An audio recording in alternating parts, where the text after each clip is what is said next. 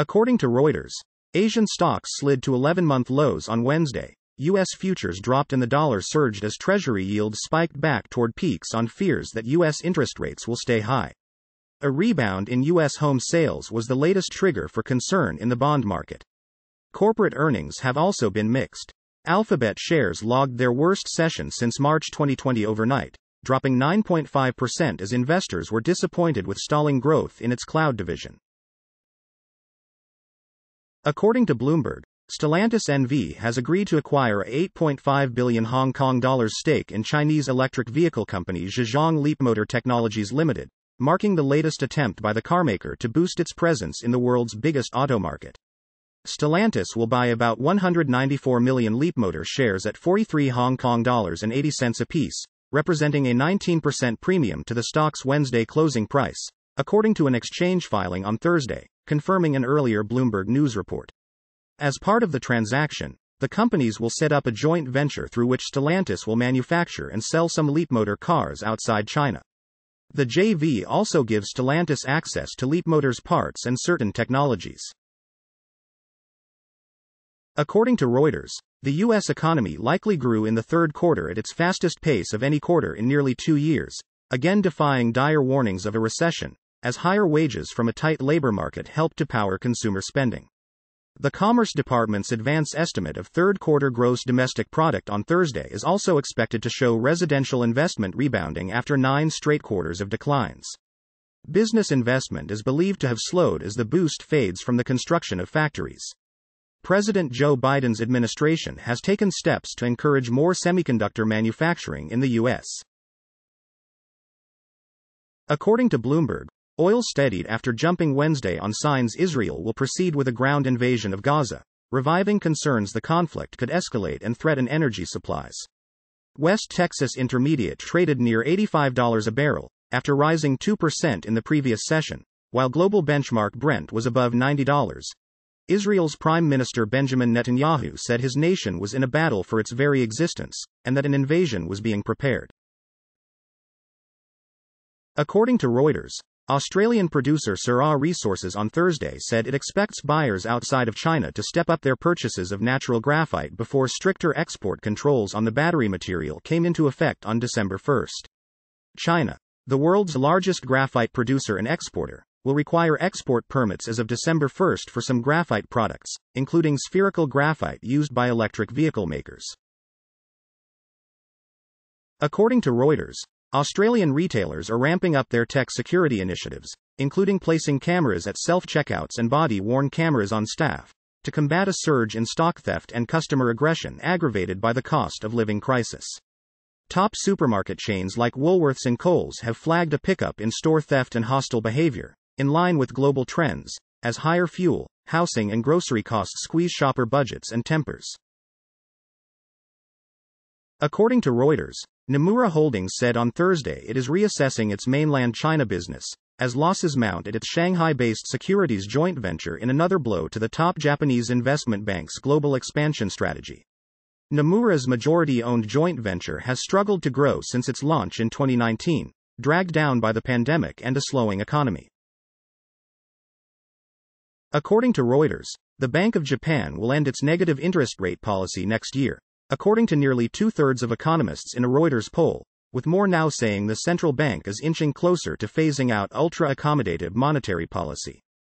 BOJ Governor Kazuo Ueda is seeking to dial back the complex monetary stimulus deployed by his predecessor, but faces a challenging task of doing so without causing sharp and disruptive swings in capital markets. According to Reuters, Chinese Foreign Minister Wang Yi begins a long-anticipated visit to Washington on Thursday, as the U.S. and China seek to manage deep strategic differences and pave the way for an expected summit between Presidents Joe Biden and Xi Jinping. The Middle East war has added a fresh dynamic to the testy relationship between the superpowers, and Washington is hoping Beijing could use its influence with Iran to help ensure the Israel-Hamas conflict does not spread to the wider region. According to Bloomberg, the European Central Bank is set to keep interest rates on hold for the first time in more than a year amid growing evidence that its unprecedented bout of hikes is helping to bring down inflation. Following 10 back-to-back increases, policymakers will leave the deposit rate at 4% on Thursday, according to all 59 analysts surveyed by Bloomberg. According to Bloomberg, Nvidia Corp. And a Google venture fund have joined a seed round of funding for a startup that helps developers squeeze more computing power out of specialized processors used to train AI, potentially alleviating a major logjam for the burgeoning field. CentML, which builds software to help machine learning systems work more efficiently, raised $27 million from investors including Gradient Ventures and Radical Ventures. Deloitte Ventures and Thomson Reuters Ventures also took part in the financing, the startup said in a statement. According to Reuters, Standard Chartered on Thursday said third-quarter pre-tax profit fell by a third, trailing analyst estimates, as tax charges and impairment hit its bottom line. Stanchart, which earns most of its revenue in Asia, said statutory pre-tax profit for the third quarter of this year fell to $633 million. According to Bloomberg, oil refiners are finding it harder to secure funding for projects as more banks shy away from fossil fuel financing, with plant owners now pressed to show their businesses have cleaner energy goals, executives said. While the business is still profitable, getting financing is increasingly challenging, according to Alwyn Bowden, Chief Executive Officer of Malaysia's Pengerang Energy Complex. From the point of view of many lenders, if you have the word refinery anywhere in your title, you're not going to get finance, Bowden told the Asian Downstream Summit in Singapore. According to Reuters, South Korea's Hyundai Motor County reported on Thursday a rise of 151% in third-quarter profit, boosted by solid sales of high-margin sport utility vehicles and a favorable exchange rate. Hyundai reported a net profit of 3.2 trillion won for the July to September period, up from 1.3 trillion in profit a year earlier. According to Bloomberg, SK Hynix Inc. declared its opposition to a merger of Kioxia Holdings Corp. And Western Digital Corp., introducing more uncertainty to a landmark US-Japanese deal years in the making. The world's number 2 memory chip maker, a shareholder in the Japanese chipmaker, says the transaction undervalued its stake. According to Reuters, soaring U.S. Treasury yields are further boosting the appeal of bonds over stocks, deepening an already painful equity sell-off while threatening to weigh on equity performance over the long term. Bond yields near historic lows bolstered the attractiveness of stocks over the past 15 years, when the U.S. Federal Reserve kept rates near zero to support the economy following the 2008 financial crisis. According to Reuters, BNP Paribas, the Eurozone's biggest bank, posted inline quarterly results on Thursday, as a jump in corporate financing services offset the continued retreat in trading revenue. The French lender's third-quarter net income dropped by 4% from a year earlier on a reported basis to €2.66 billion, almost matching the €2.64 billion analyst consensus compiled by the company. According to Reuters, Israeli ground forces operated within the northern Gaza Strip on Thursday, attacking multiple Hamas targets before withdrawing, the military said in a statement on what Israel's army radio described as the biggest incursion of the current war. Video of the overnight action issued by the military showed armored vehicles proceeding through a sandy border zone. A bulldozer is seen leveling part of a raised bank, tanks fire shells, and explosions are seen near or amid a row of damaged buildings. According to Reuters, Mercedes-Benz expects the adjusted return on sales of its cars division for the full year to hit the lower end of its 12 to 14% forecast, the company said on Thursday, as it reported a drop in third-quarter earnings due partly to lower deliveries. Earnings before interest and taxes across the Mercedes-Benz Group fell 6.8% to €4.8 billion, with revenue down 1.4% at €37.2 billion. According to Bloomberg, Asian stocks are set to tumble to their lowest in nearly a year while U.S. futures extended declines as a batch of poor corporate earnings soured sentiment. Currency traders were on edge after the yen weakened past a key level. The MSCI Asia Pacific Index fell over 1.5%, with benchmarks in South Korea and Japan sliding more than 2% each. The moves tracked Wall Street's weakness driven by Meta Inc., uncertain earnings outlook, and Google parent Alphabet Inc.'s disappointing cloud figures. Stocks in Hong Kong and mainland China erased gains from the previous session when fresh stimulus measures soothed sentiment. According to Reuters, French catering and food services group Sodexo on Thursday said it planned to list its voucher and benefits division Pluxee in early 2024. The proposed full spin-off will be put to a shareholder vote during a dedicated general meeting to be held early next year, the group said in its full-year earnings statement.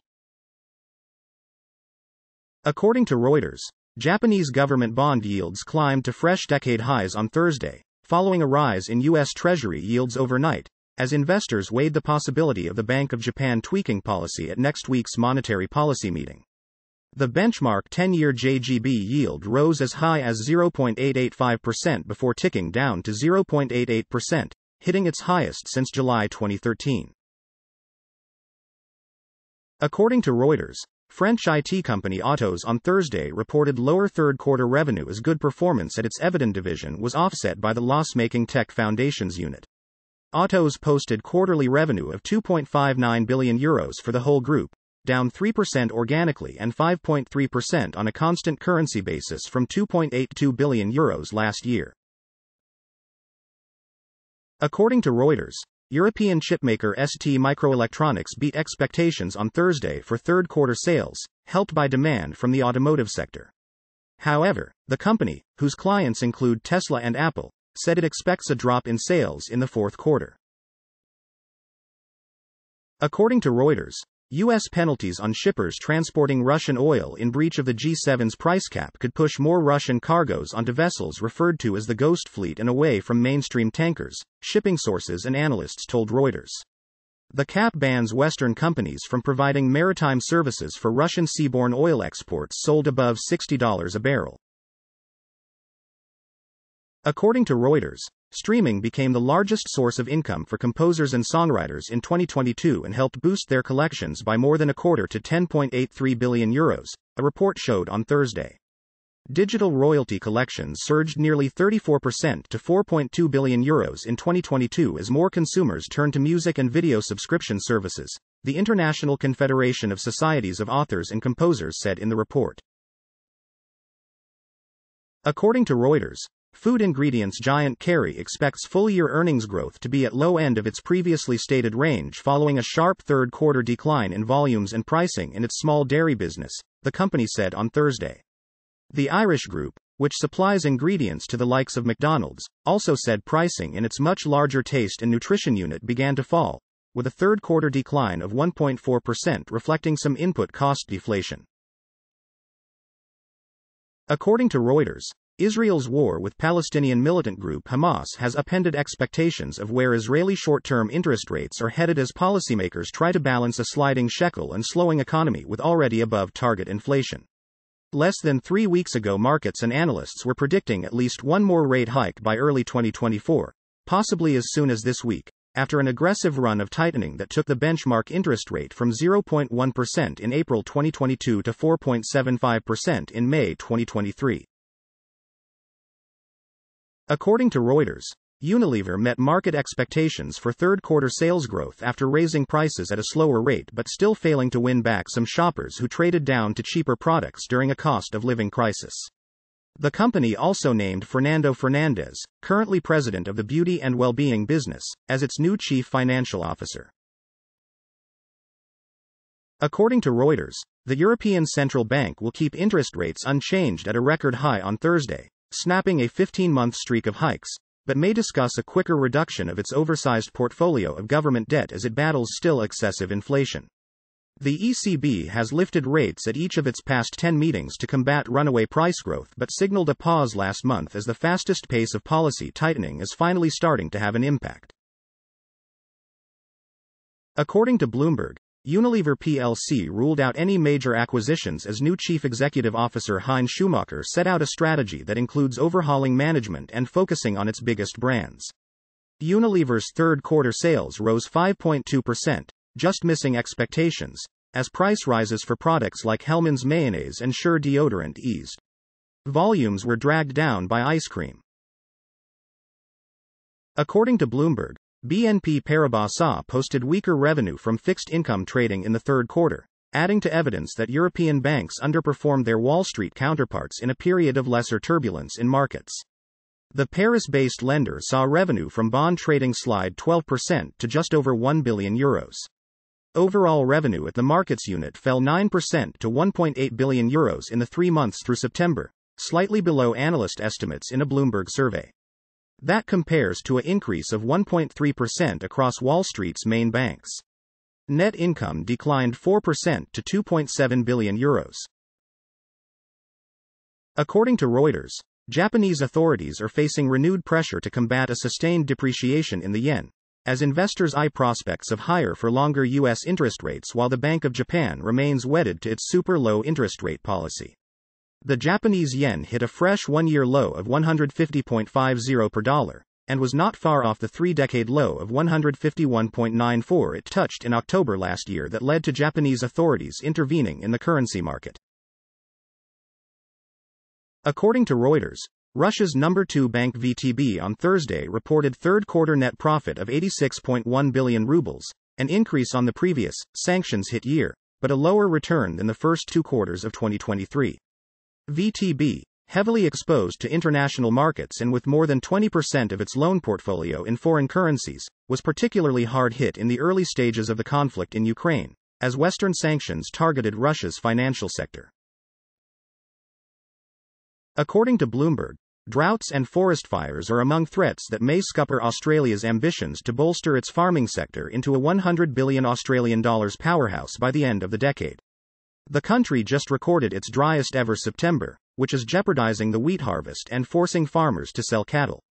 This summer's bushfire season promises to be worse than usual due to the El Niño weather pattern, while new pests, like the bee-killing Varroa mite, are another hurdle.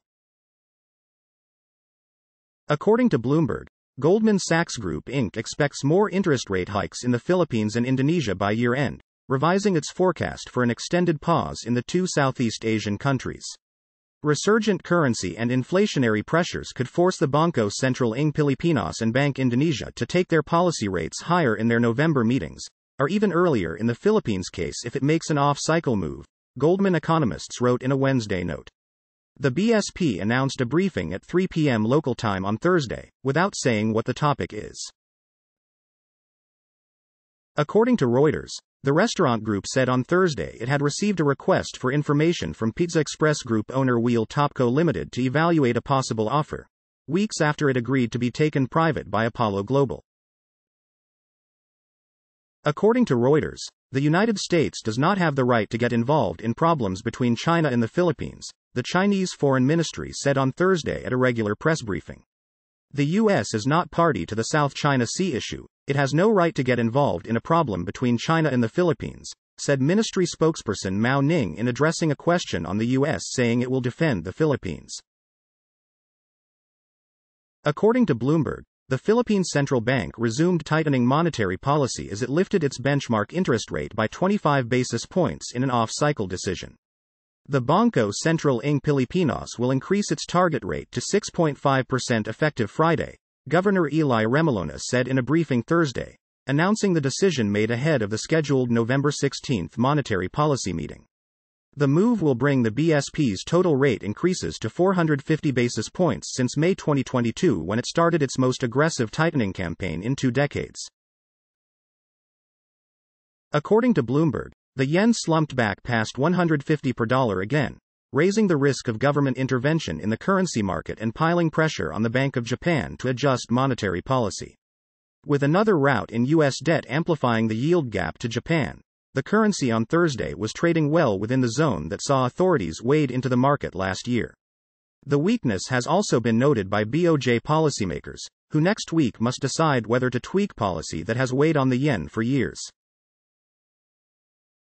According to Bloomberg, European stocks dropped on Thursday, bringing the benchmark stock 600 close to wiping out its 2023 gains, as glum company results in Europe and the US hit risk appetite before the European Central Bank's rate decision.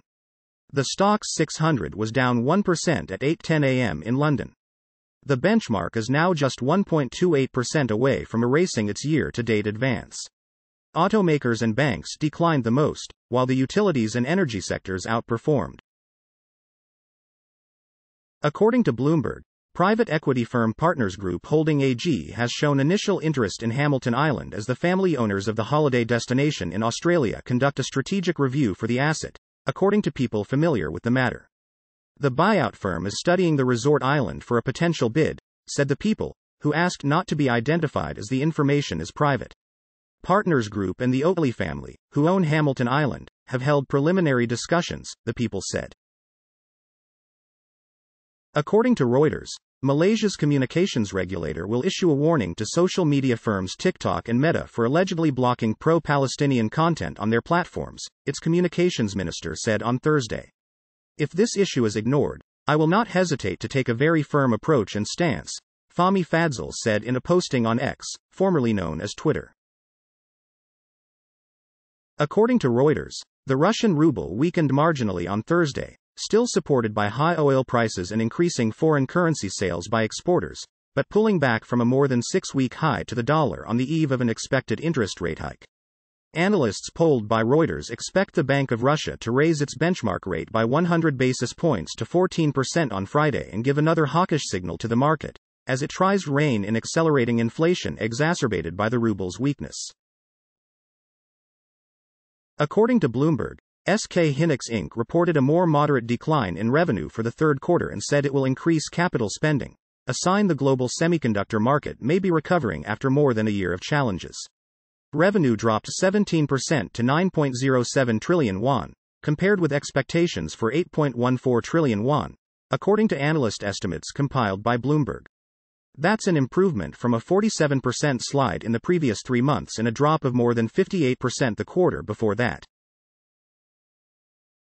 According to Reuters, Zambia's finance ministry said on Thursday it had reached an agreement in principle on debt restructuring terms with a creditor group holding its international bonds, a milestone in its drawn-out debt rework process. The agreement will see the 3 existing bonds restructured into 2 new amortizing bonds maturing in 2035 and 2053 respectively, with the 2035 note will pay out more interest sooner if Zambia's economy performs better. The deal would translate into an 18% nominal haircut, the ministry said.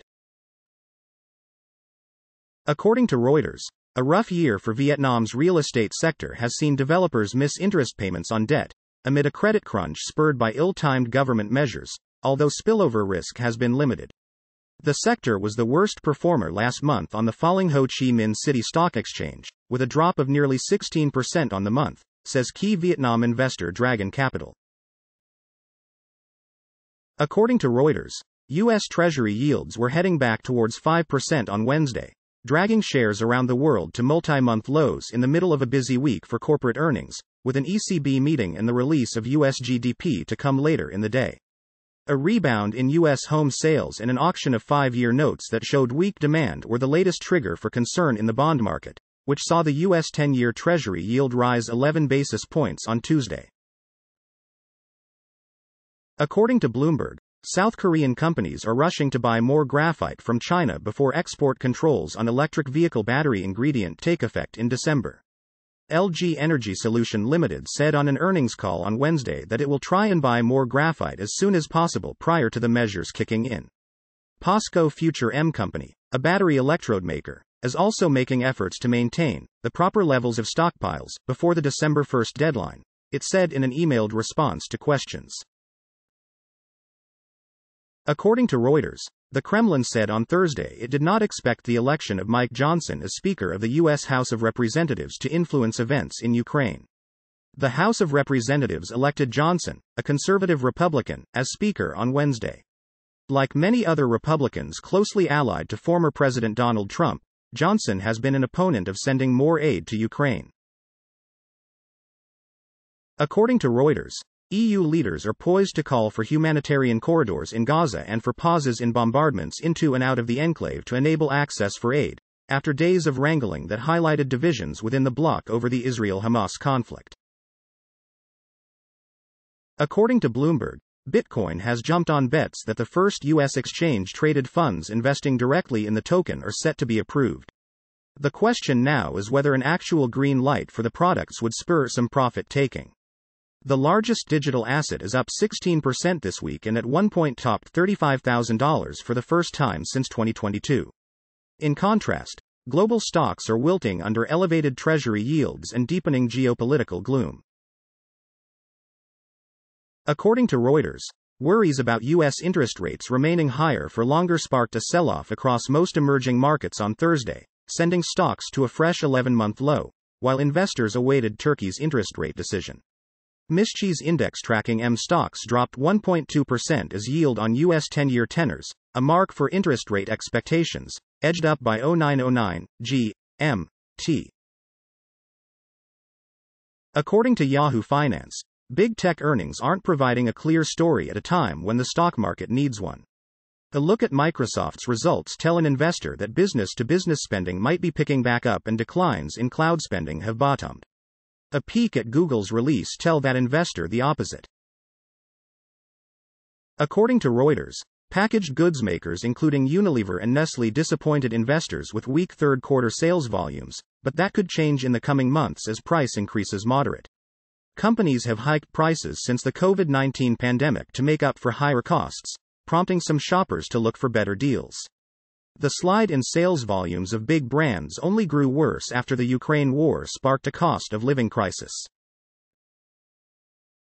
According to Reuters, the Kremlin said on Thursday that efforts to agree on what it called a balanced UN resolution on the Israel-Hamas conflict should continue, but said it was wrong for any such resolution to only condemn one side. It was commenting a day after Russia and China vetoed a U.S. push for the UN Security Council to call for pauses in fighting to allow humanitarian aid access, the protection of civilians and a halt to arming Hamas and other militants in the Gaza Strip. According to Reuters, Russia said on Thursday that it planned to build close ties with North Korea in all areas, a day after South Korea, Japan and the United States condemned what they said were weapons supplies from Pyongyang to Moscow. According to Reuters, Mexican cement maker Cemex on Thursday reported a 75% slump in third-quarter profit, on a nearly five-fold rise in taxes and as hefty asset sales last year hurt the year-on-year earnings comparison.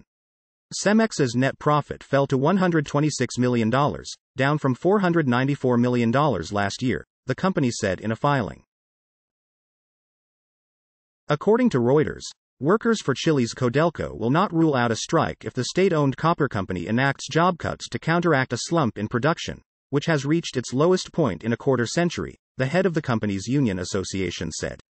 In an interview with Reuters, Amador Pontoya, president of the Federation of Copper Workers, which brings together the company's unions, said Codelco, the world's largest copper producer, should focus on getting structural projects, which have faced numerous delays, into production. According to Reuters, Sam Bankman-Fried was due to take the stand on Thursday and become the latest senior business executive to testify at their own white-collar criminal trial in the U.S. in recent years. Here are 5 criminal cases where the defendant testified. According to Reuters, Sam Bankman-Fried could take the stand at his fraud trial as soon as Thursday, when prosecutors are set to finish presenting their case accusing the founder of now bankrupt cryptocurrency exchange FTX of stealing billions of dollars from customers. Defense lawyer Mark Cohen said in a court hearing on Wednesday that Bankman-Fried would testify in his own defense, a risky move that will give prosecutors the chance to cross-examine the 31-year-old former billionaire about testimony from former close colleagues that he directed them to commit crimes. According to Reuters, Linde, the world's largest industrial gases company, raised its full-year earnings guidance on Thursday for a third time this year, driven by its manufacturing and food and beverage units. The U.S.-German company, which supplies gases such as oxygen, nitrogen and hydrogen to factories and hospitals, expects its adjusted earnings per share to grow by 14 to 15%, up from a previous guidance of 12 to 14%. According to Reuters, a Moscow court has upheld a claim by Rosbank to recover damages worth 94.47 million Hong Kong dollars from U.S. lender Citi and its affiliate in Hong Kong, Russian court documents showed on Thursday. Citi, which had the largest presence in Russia among U.S. banks, said it would exit the retail business in the country as part of a retreat from some overseas markets before Russia dispatched troops to Ukraine in February 2022. According to Reuters, as FTX founder Sam Bankman-Fried prepares to take the stand at his trial on charges of taking billions in customer funds, he is likely to be asked about online posts assuring users the cryptocurrency exchange was safe. Here are some of the posts that appeared on the messaging platform X, formerly known as Twitter, that Bankman-Fried will likely be asked about. According to Bloomberg, Stellantis NV says its $1.1 billion deal for a stake in a Chinese electric vehicle maker will help it offer more affordable EVs and gain an edge on rivals bracing for an onslaught of cheaper exports from the country. The Chinese offensive is visible everywhere, Chief Executive Officer Carlos Tavares told reporters on a call Thursday. Through the deal with Zhejiang Leapmotor Technologies Limited, we can be benefiting from this Chinese offensive rather than being a victim. According to Reuters, U.S. defense company Northrop Grumman on Thursday raised its annual revenue target for the second time this year after reporting a jump in third-quarter revenue and profit helped by strong weapons demand. The tense geopolitical landscape has created a strong global appetite for U.S. weaponry, with nations actively engaged in negotiations and striking deals to acquire arms and looking to speed up ongoing contracts. Increased defense spending by the U.S. and its allies benefited Northrop's top line. According to Reuters, financial sanctions on Russia continued to swell the balance sheet of Euroclear in the third quarter to more than 70% of net profit for the year to date at the Securities Settlement House. The European Union and other Western powers have imposed sanctions on Russia for its invasion of Ukraine. According to Reuters, Southwest Airlines reported a third-quarter profit on Thursday that fell about 30% on soaring labor and fuel costs, and the budget carrier said it expects higher aircraft deliveries from Boeing in 2023. Earnings at U.S. airlines have been pressured due to a surge in jet fuel prices during the July to September quarter, primarily driven by tighter supplies of crude oil. According to Reuters, Slovakia's newly appointed Prime Minister Robert Fico will not back further military aid for Ukraine nor support further sanctions against Russia at his first European Union summit, Slovak media cited him as saying on Thursday. Slovakia's government office did not immediately reply to a request for comment. According to Reuters, Merck County on Thursday reported higher than expected third-quarter sales and profit on surprisingly strong demand for its COVID-19 treatment, primarily in Japan. The company posted sales of $15.96 billion in the quarter, up from $14.96 billion a year earlier. Analysts, on average, had expected sales of around $15.3 billion, according to LSEG data. According to Reuters, sterling sank to a three-week low on Thursday after a slew of economic market data this week affirmed the view that the Bank of England will likely hold rates steady at its policy meeting next week. Sterling is heading for a third consecutive day of declines, down 0.2% to $1.2090, after briefly hitting its lowest since October 4. According to Reuters, Mobileye Global lowered the upper end of its annual revenue forecast on Thursday, in a sign that slowing electric vehicle production is likely to weigh on demand for its driver assistance technology. Automakers such as Tesla, General Motors and Ford have turned cautious about expanding their EV production capacity amid risks of a slowdown in demand due to higher borrowing costs and growing economic uncertainties. According to Reuters, Hipgnosis Songs Fund said on Thursday that shareholders voted against the sale of some music catalogs and the continuation of the group as an investment trust, and as a result its September deal to sell 29 catalogs will not go through.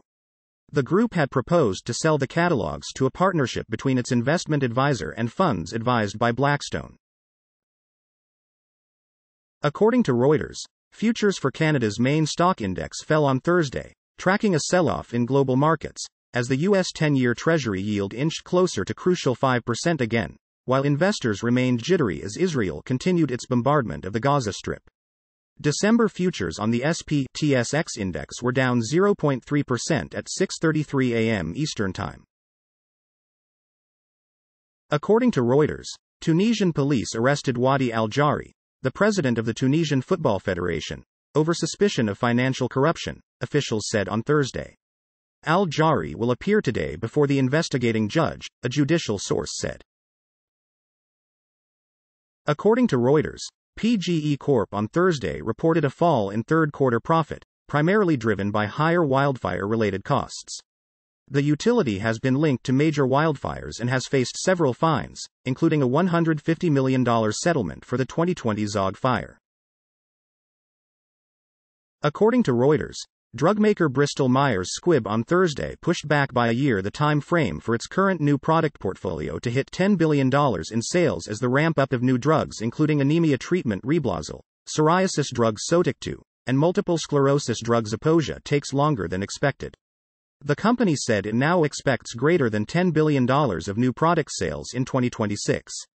It had previously forecast $10 billion to $13 billion of sales for the portfolio in 2025.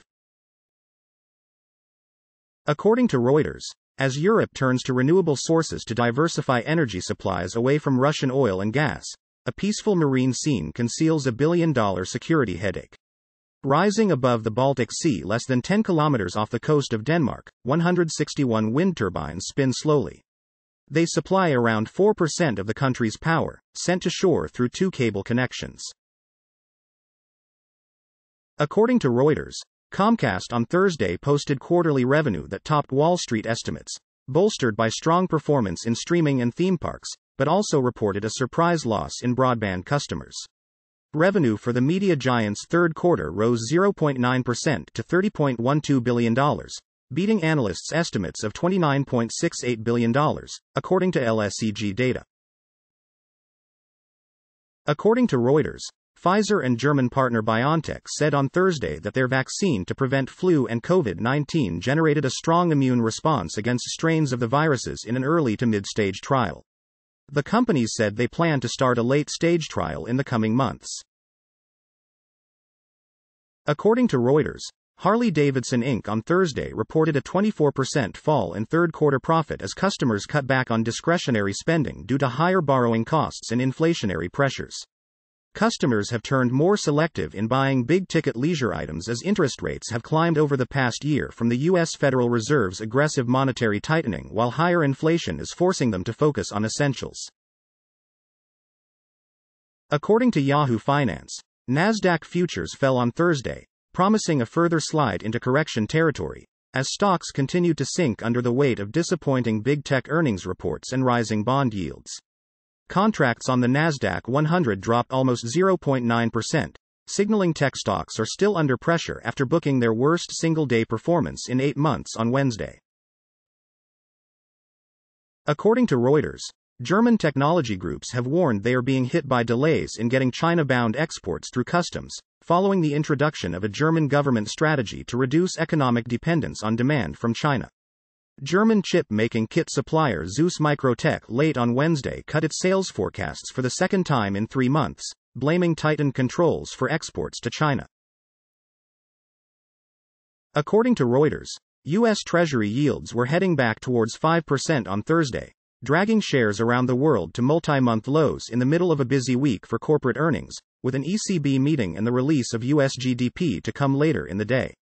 A rebound in U.S. home sales and an auction of 5-year notes that showed weak demand were the latest trigger for concern in the bond market, which saw the U.S. 10-year Treasury yield rise 11 basis points on Wednesday. According to Reuters, U.S. electric and gas utility CMS Energy posted about a 7% rise in third-quarter profit on Thursday, helped by lower operating expenses. Operating expenses of the Jackson, Michigan-based company fell about 21% to $1.40 billion in the 3 months ended September 30. According to Reuters, an inquiry opened on Thursday tasked with determining responsibility for a fire in Johannesburg that killed 77 people, throwing a spotlight on gangs that seize abandoned buildings in the city's center and illegally rent them out. One of the worst disasters in living memory in South Africa's economic hub, the blaze broke out on August 31 in a dilapidated building crammed with mostly foreign migrants. Many of the victims were burned beyond recognition. According to Reuters, ConocoPhillips is considering an offer for Crown Rock LP, an energy producer in the West Texas area of the Permian Basin, people familiar with the matter said, as consolidation in the sector picks up pace. Houston-based Conoco, the largest U.S. oil and gas producer after ExxonMobil Corp and Chevron Corp, has expressed interest in participating in the sale process for privately held Crown Rock, which is valued between $10 billion and $15 billion, the sources said. According to Bloomberg, Sinopec posted better than expected profit in the third quarter despite China's stuttering economic recovery, backed by higher oil product sales and lower losses in its chemicals business. China Petroleum Chemical Corp., as the company is known, said net income jumped 38% to 17.94 billion yuan in the third quarter from a year earlier, according to an exchange filing on Thursday. Revenue rose 4.2% to 876.3 billion yuan. According to Reuters, Albemarle, the world's largest lithium producer, on Thursday named Neil Shiori as its new chief financial officer, replacing Scott Tozier. Tozier will transition to the role of strategic advisor to the CEO, and Shiori's appointment will be effective November 6, the company said. According to Reuters, Newmont Corp on Thursday fell short of Wall Street estimates for third-quarter profit, as the world's largest gold miner struggled with weak production. Denver, Colorado-based Newmont's quarterly attributable gold production fell 13% to 1.29 million ounces from 1.49 million ounces a year earlier, largely due to lower production at the Peñasquito mine in Mexico, as well as Akyem and Ahafo mines in Ghana. According to Bloomberg, Harley-Davidson Inc.'s third-quarter profit missed estimates and sales plunged amid elevated borrowing costs in the U.S. and economic weakness around the globe.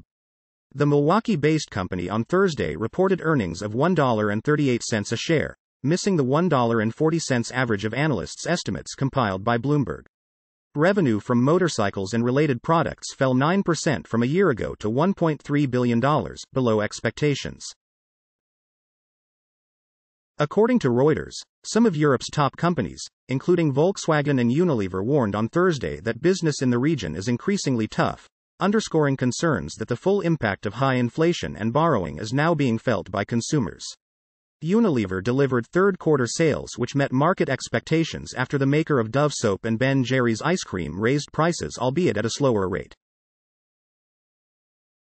According to Reuters, tobacco giant Altria Group cut its annual profit forecast on Thursday as smokers increasingly swapped out its more expensive cigarettes for cheaper brands or smoking alternatives.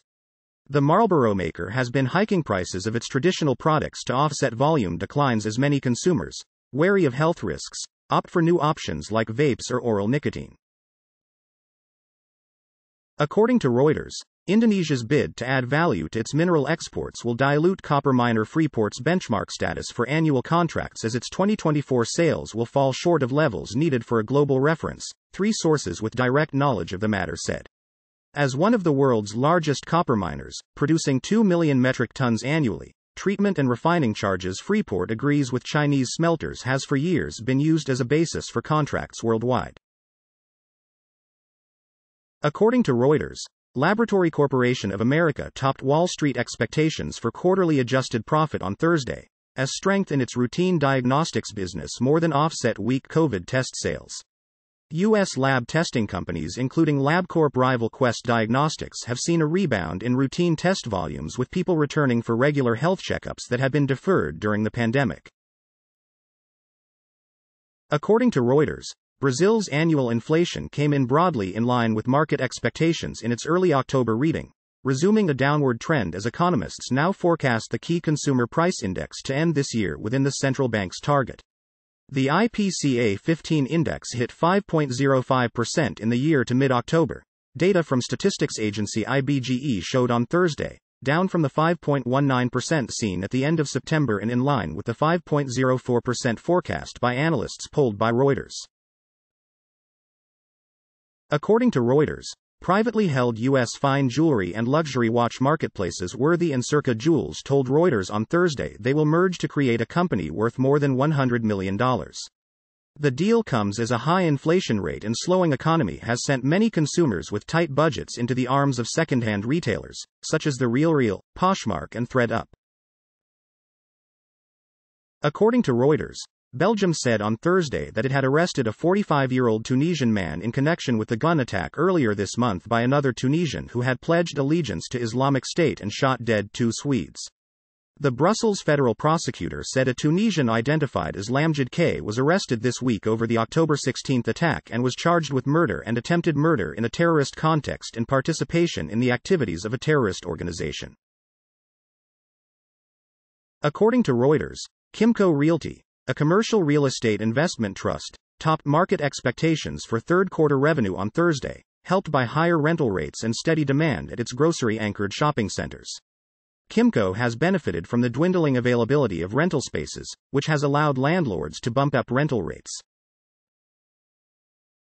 According to Reuters, Japanese Prime Minister Fumio Kishida used his visit to Tokyo's auto show on Thursday to call for the private sector's help in ensuring the economy makes a total break with its deflationary past. Kishida met with Toyota chairman Akio Toyoda and other industry executives at the Japan Mobility Show, which officially opened on Thursday after a 4-year hiatus. According to Reuters, the risk premium on Italian government debt fell slightly on Thursday after the European Central Bank kept interest rates on hold and said it would keep reinvesting the proceeds from its pandemic-era bond purchases until the end of next year. The spread between Italian and German 10-year bond yields fell to 200 bits per second, having traded at around 202 bits per second before the decision. According to Yahoo Finance, FTX founder Sam Bankman-Fried has decided to testify in his own defense, a legal gamble that sets up a dramatic conclusion to his criminal trial in New York City. The 31-year-old, who pleaded not guilty to 7 counts of fraud and money laundering, has sat silently for the last 3 weeks while prosecutors argued that he stole billions of customer deposits from FTX, his cryptocurrency exchange. According to Reuters, the European Central Bank broke the longest streak of interest rate hikes in its 25-year history on Thursday, saying the latest data continued to point to inflation slowly coming down to its 2% target. The central bank for the 20 countries that use the euro left the rate it pays on deposits at a record high 4.0%, reaffirming that the current level of borrowing costs may just be enough to tame inflation if kept there sufficiently long.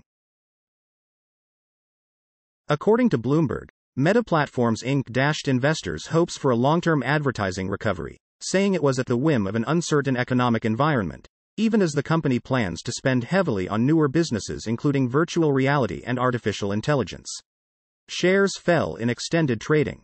"We are very subject to volatility in the macro landscape," Chief Financial Officer Susan Lee said on a call with investors. The revenue outlook is uncertain for 2024. According to Reuters, investors will look for signs that U.S. fast food chains, already contending with inflation-stung consumers preferring to dine at home, will also have to grapple with the explosive popularity of weight loss drugs. Chipotle Mexican Grill will kick off the earnings season on Thursday, and its commentary will be scrutinized by investors worried that appetite-suppressing drugs like Ozempic and Wegovy will spark a fundamental change in food consumption patterns and hurt demand for burgers and fried chicken. According to Bloomberg, the European Central Bank left interest rates unchanged for the first time in more than a year as it gauges whether an unprecedented series of hikes will succeed in subduing inflation. Following last month's knife-edge decision to lift the deposit rate to a record 4%, policymakers kept it there on Thursday, matching the predictions of all economists surveyed by Bloomberg. According to Yahoo Finance, Ford and the United Auto Workers announced a tentative labor deal is in place, potentially ending a bruising 6-week-long contract negotiation. The UAW said the tentative agreement includes a 25% base wage increases through April 2028 and will cumulatively raise the top wage by over 30% to more than $40 an hour, and raise the starting wage by 68% to over $28 an hour.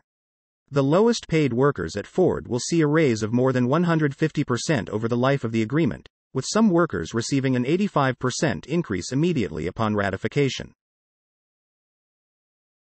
According to Reuters, despite a stronger than expected reading for third-quarter U.S. economic growth, traders on Thursday added to bets the Federal Reserve will keep policy on hold through this year and will begin interest rate cuts in mid-2024. Futures that settled to the Fed's policy rate in December showed traders now see about a 25% chance the Fed will raise its benchmark short-term interest rate by 0.25% at its last meeting of the year, to a range of 5.5% to 5.75%. According to Reuters, Ford auto workers were set to head back to work after the United Auto Workers Union reached a tentative labor deal with the company late Wednesday. Ford was the first of Detroit's big three car manufacturers to negotiate a settlement to strikes joined by 45,000 workers since mid-September. The UAW will now turn its attention to talks with General Motors and Chrysler parent Stellantis. According to Reuters, the U.S. economy grew at its fastest pace in nearly 2 years in the third quarter as higher wages from a tight labor market helped to power consumer spending, again defying dire warnings of a recession that have lingered since 2022. According to Yahoo Finance, Sony is going into the 2023 holiday season with something it hasn't had in 3 years, a steady supply of its PlayStation 5 consoles. Yes, for the first time since the video game giant launched its PS5 in the fall of 2020, units will be readily available for consumers to grab off of store shelves or buy online. We had supply challenges just like every other consumer product out there that uses the same chips that we use, and we couldn't get a PlayStation 5 to everybody that wanted one, Eric Lempel, SVP of Global Marketing, Sales, and Business Operations for Sony Interactive Entertainment told Yahoo Finance. But this is the first full year where we can do that. According to Reuters, BP's electric vehicle charger unit is ordering $100 million worth of Tesla ultra-fast chargers for rollout in the United States, the first deployment of Tesla's chargers on an independent network, the company said on Thursday. The purchase is part of BP Pulse's plans to invest up to $1 billion in charging stations across the U.S. by 2030, and it offers EV market leader Tesla a new revenue stream. According to Bloomberg, Hurricane Otis left a trail of destruction in Acapulco after tearing into the historic Mexican beach town with wind speeds of 165 miles per hour, smashing shops and wrecking apartment buildings and hotels. In addition to the human toll, which could be high, Acapulco likely suffered an economic impact of $10 billion to $15 billion, according to Chuck Watson, a disaster modeler with Enki Research. There will be added losses because the region's high season for tourism is December to March. According to Reuters, euro area borrowing costs edged lower, and yield spreads between core and peripheral government bonds tightened after the European Central Bank left rates unchanged and confirmed that flexible reinvestments of part of its vast bond portfolio would continue until 2024. The ECB snapped an unprecedented streak of 10 consecutive rate hikes and maintained its guidance, which signals steady policy ahead. According to Reuters, ExxonMobil's $59.5 billion deal to acquire oil and gas producer Pioneer Natural Resources may have been larger than Chevron's $53 billion agreement to buy Hess, but it is Chevron that is paying a loftier price tag. Pioneer generates twice as much annual cash as Hess, but the all-stock transactions value Pioneer at just 6.35 times its 12-month cash flow compared with 11.65 times for Hess. According to Reuters, Mexico is looking to reduce an airport usage fee by 8% to 12%, a top official told Reuters late on Wednesday, providing clarity into the government's plans following airport groups' complaints of unilateral changes being made to their operations. Mexico is aiming to reduce the airport usage fee, also known as the TUA, but it's still up for negotiation, Deputy Transportation Minister Rogelio Jimenez Pons said. According to Reuters, World Trade Organization members have begun reviewing reform proposals designed to address U.S. concerns in what a key negotiator called the last chance to restore the trade watchdog's ability to settle trade disputes. The draft proposals seen by Reuters represent what WTO delegates say is the most serious attempt so far to fix the broken dispute settlement system. It envisages such reforms as time limits on resolving disputes and a new way to allow countries to give feedback on rulings they disagree with. According to Reuters, Masco posted a better-than-expected quarterly profit and raised its full-year earnings forecast on Thursday as the home building products manufacturer benefits from higher prices and easing raw material expenses. The costs of some commodities cooled from last year's highs, while freight costs also tempered in the quarter. That, along with Masco raising its prices, has helped it bolster its margins and weather a drop in sales. According to Reuters, industrial parts provider W.W. Grainger beat analysts' expectations for third-quarter profit on Wednesday as demand from its U.S. industrial clients for maintenance and repair equipment remained resilient. The company sells safety, maintenance and repair equipment to North American and Japanese industrial clients and domestic consumers.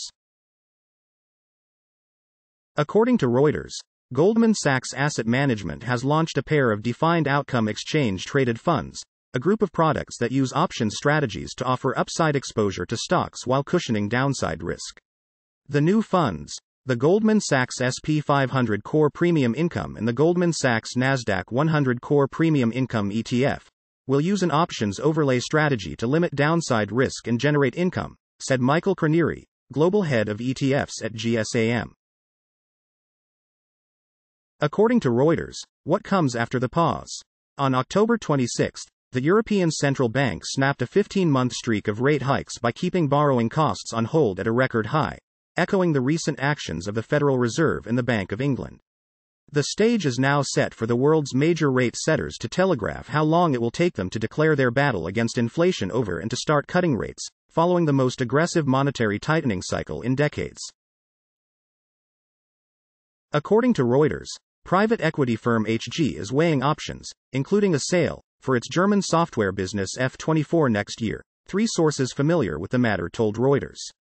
F24's emergency notification software, which can be used by governments to alert citizens of a major incident, has seen rapid growth in recent months, and the company could be valued at up to €1 billion, two of the sources said. According to Yahoo Finance, a new generation is taking over the top jobs on Wall Street.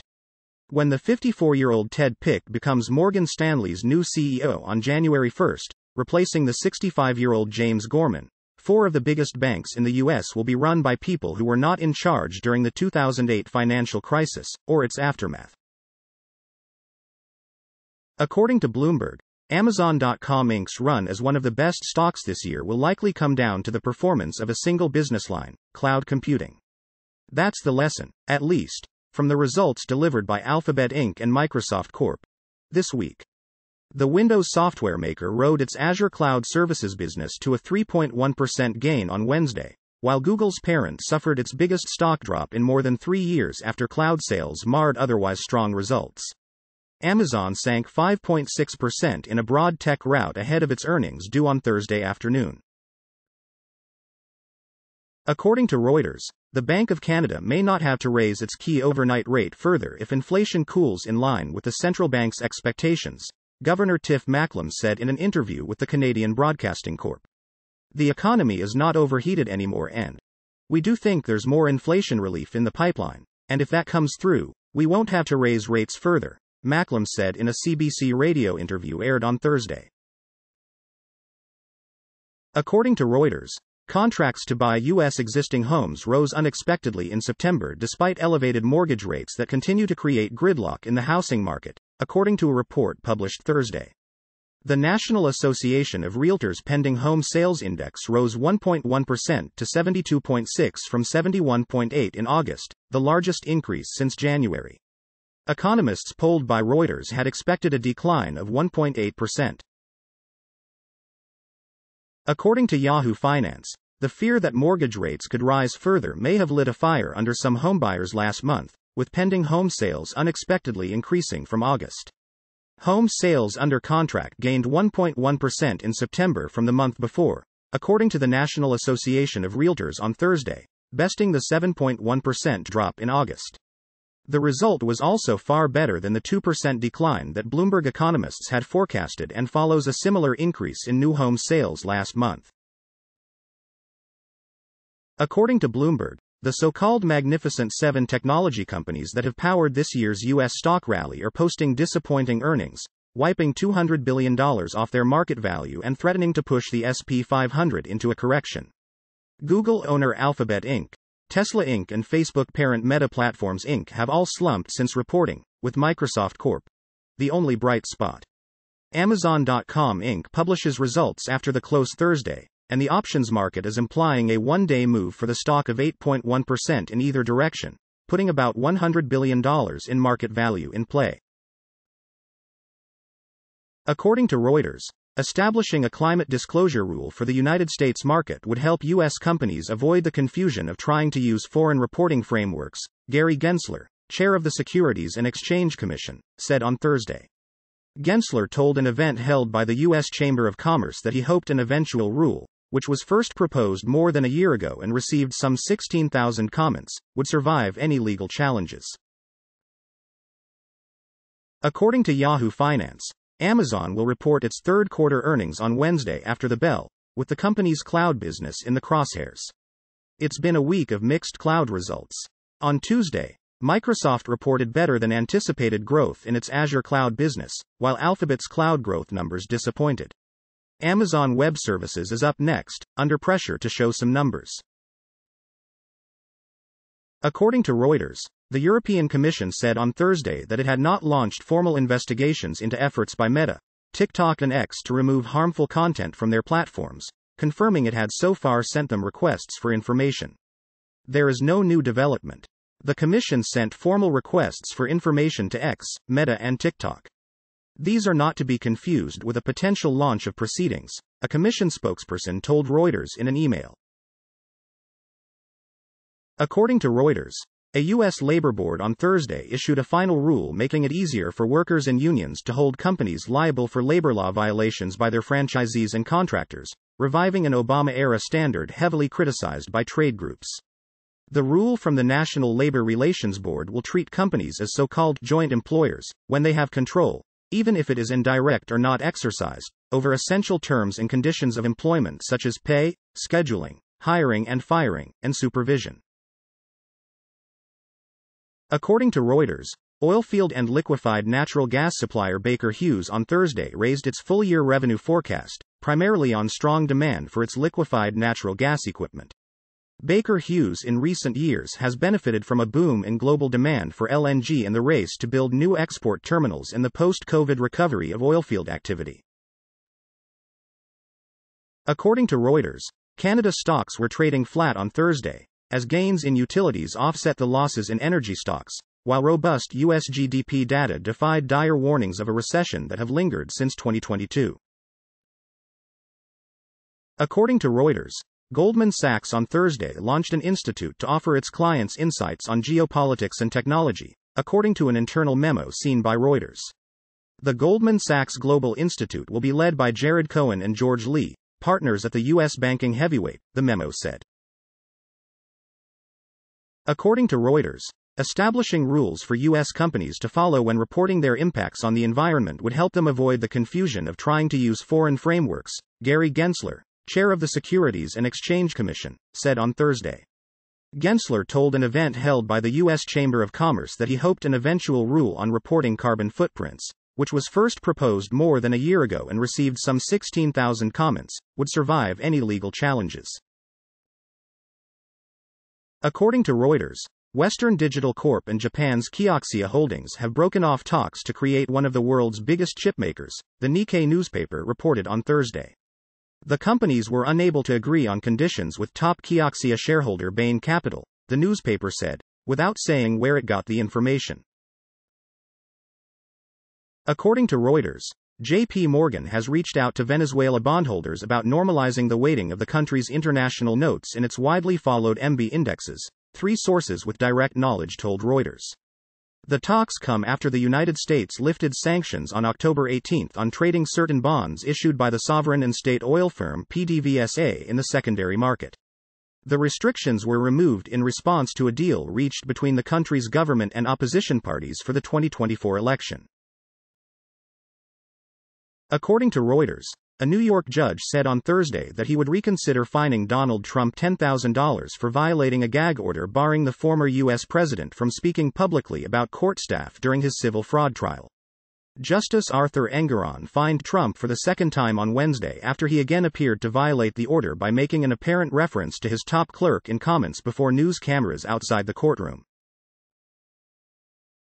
According to Yahoo Finance, Comcast shares fell as much as 8% on Thursday, the biggest intraday decline since July 2022, after the company reported a surprise loss of broadband subscribers in the third quarter, despite reporting a beat on both the top and bottom lines. Total domestic broadband customers dropped 18,000 compared to the year-ago period to hit just under 32.3 million total subscribers. Wall Street was anticipating a gain of about 3,600. According to Reuters, Lind, the world's largest industrial gases company, said on Thursday it expects to maintain its strong growth track record after raising its annual earnings guidance for a third time this year, aided by a global push for a clean energy transition.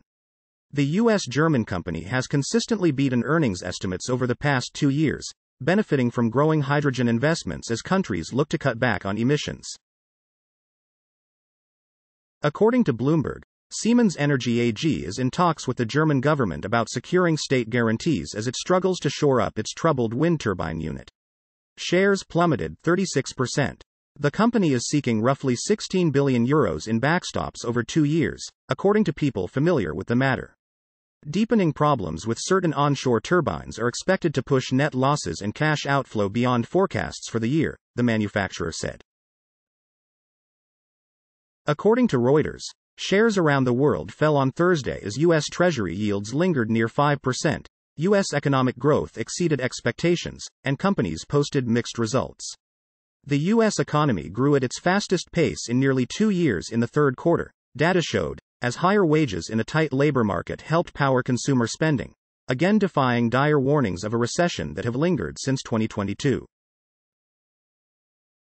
According to Reuters, French video game producer Ubisoft confirmed on Thursday its guidance for the current financial year, as the company expressed confidence in its lineup after it beat its net booking estimate for the second quarter. The maker of the blockbuster, Rainbow Six, franchise reported net bookings of €554.8 million for the 3 months until September 30th, well above its target of €350 million. According to Bloomberg, Real Madrid FC is set to borrow about €370 million from institutional investors to help finance the renovation of its iconic Santiago Bernabéu stadium, according to 2 people familiar with the matter. Europe's most successful football club is raising the money through a private debt issuance, which will be paid back with funds from ticket revenues in what is called a waterfall payment structure, said the people, who asked not to be identified as the discussions are private. According to Yahoo Finance, oil fell on Thursday as traders assessed the ongoing conflict in the Middle East, and hotter than expected economic output in the U.S. suggested the Federal Reserve will stay on its path of higher for longer interest rates. Brent fell more than 1% to trade above $88 per barrel in midday trading. West Texas Intermediate also fell as much as 3% in the session, before paring losses and trading above $84 per barrel. According to Reuters, the U.S. Securities and Exchange Commission has 8 to 10 filings of possible exchange-traded products for Bitcoin in front of it for consideration, SEC Chair Gary Gensler said Thursday. Bitcoin has rallied this week on speculation that SEC approval is imminent for a spot Bitcoin exchange-traded fund, seen as a driver of demand because it would allow investors to obtain direct exposure to the cryptocurrency via an exchange-listed product. According to Reuters, after Hamas' shock attack on Israel, Shimrit Ben Arish, a mother from an Israeli settlement in the occupied West Bank, drove up to a shooting range in central Kfar Saba for gun license firearms training. According to Yahoo Finance, mortgage rates increased again last week, closing in on 8% and convincing many homebuyers to give up on the market for now. The average 30-year mortgage rate jumped to 7.79% from 7.63% the previous week, according to Freddie Mac on Thursday. The average borrowing rate has remained above 7% for 11 straight weeks and has risen 8 weeks in a row. According to Reuters, from supporting Ukraine to boosting military might and managing migration, European Union leaders channeled diverging priorities on Thursday as they started debating where to put more money from their shared budget in the next 4 years. The EU is due to decide in December on a revision of the bloc's 2021-27 budget worth €1.1 trillion, which is already strained by emergency spending during the COVID pandemic and since Russia invaded Ukraine in 2022. According to Reuters, U.S. waterborne imports of crude from OPEC Plus members including Saudi Arabia have dropped steadily over the last year, further tightening supplies in the U.S. while supporting other markets including Europe, according to Flow's data and analysts. Going forward, the level of U.S. crude imports from OPEC and other exporters in U.S. shipments to Europe will probably have a more direct impact on global oil prices thanks to a change made earlier this year to the Brent crude benchmark. According to Yahoo Finance, does anybody know what the Republican Civil War is actually about? Why, exactly, did House Republicans oust their own leadership in early October? And why are they now a flock of headless chickens, squawking about everything and nothing? The principal explanations for the ongoing Republican self-immolation seem to be egomania, personal grievance, and ideological rigidity. The GOP has devolved into a confederation of warring tribes that never forget or forgive an offense and vow retribution forever. According to Reuters, the United Nations Secretary-General Antonio Guterres on Thursday announced the creation of a 39-member advisory body to address issues in the international governance of artificial intelligence. Members include tech company executives, government officials from Spain to Saudi Arabia, and academics from countries such as the US, Russia, and Japan. According to Yahoo Finance, Ford is set to report third-quarter earnings after the bell, with investors keen to hear about the tentative deal reached with the United Auto Workers on a labor contract. The results also come as crosstown rival GM reported strong earnings, but pulled its guidance due to the labor stoppages. For the quarter, Ford is expected to report top-line revenue of $41.21 billion, which would be a nearly 11% improvement from a year ago, but a dip from the $45 billion reported in Q2. Ford is also expected to post adjusted EPS of 47 cents, and adjusted net income of $1.874 billion. According to Yahoo Finance, having health insurance doesn't guarantee being able to afford healthcare costs, according to a new report from the Commonwealth Fund. Among working-age American adults surveyed, 43% with employer coverage and 57% with marketplace or individual market plans said it was somewhat difficult or very difficult to afford their healthcare. Across all insurance types, 51% of those surveyed reported difficulty affording healthcare. According to Reuters, nearly half of investors who have not yet added exchange-traded funds to their portfolios say they're likely to change their minds, according to a Schwab asset management survey released on Thursday. According to Bloomberg, Israel's military said it made a limited ground raid into northern Gaza with infantry and tanks, before withdrawing, as it kept up airstrikes on the besieged territory. A series of Israeli incursions have previously sought to gather intelligence on Hamas and hostages. U.S. President Joe Biden confirmed he's asked Israel to delay a full ground invasion to help secure the release of more people held by Hamas, which the U.S. and European Union designate a terrorist group. That came hours after Israeli Prime Minister Benjamin Netanyahu reiterated such an operation is being prepared. According to Reuters, what lies in wait for Israeli ground troops in Gaza, security sources say, is a Hamas tunnel network hundreds of kilometers long and up to 80 meters deep, described by one freed hostage as a spider's web, and by one expert as the Viet Cong times 10. The Palestinian Islamist group has different kinds of tunnels running beneath the sandy 360 sq.km coastal strip and its borders, including attack, smuggling, storage and operational burrows, Western and Middle East sources familiar with the matter said.